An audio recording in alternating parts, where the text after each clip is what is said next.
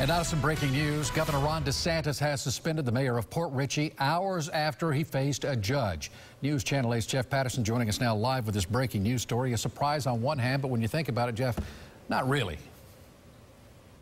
Good evening, Keith. Well, this literally just happened within the last few minutes. Governor Ron DeSantis' office sending out an advisory alerting us to the fact that 5:27 p.m. that Governor Ron DeSantis had suspended Mayor Mossad, so he is off the job, even though his name is still on a sign over there on City Hall.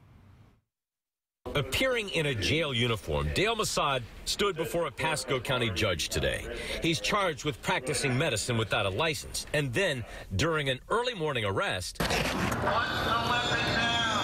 Pasco deputies say he shot at them. So Mossad is also facing multiple counts of attempted premeditated murder. The mayor is still mayor, even though he's incarcerated. Dr. Richard Bloom is a member of the Port Richey City Council and an attorney, and before the governor took action, he had reservations about removing Mossad from office. As an attorney, I can say to you that, well, people are entitled to due process.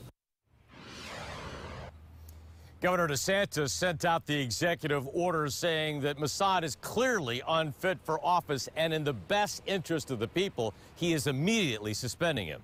Reporting live in Port Richey, Jeff Patterson, News Channel 8.